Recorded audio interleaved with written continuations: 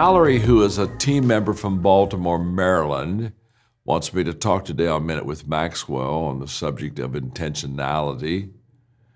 It's a great word. In fact, it's one of my very favorite words because I think to live an intentional life is one of the greatest ways to improve your life quickly and effectively.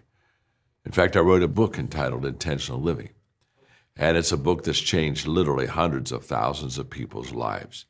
Basically, an intentional life means that I take my good intentions and I turn them into good actions. I take what I was thinking about and I start doing it. And nothing happens until we become intentional in our life. Intentionality is almost like a bridge that we cross over from where we are to where we want to go. Sadly, most people, they don't lead their life. They're not intentional. They accept their life. And when you and I accept our life, we don't get the best. We get what's left over.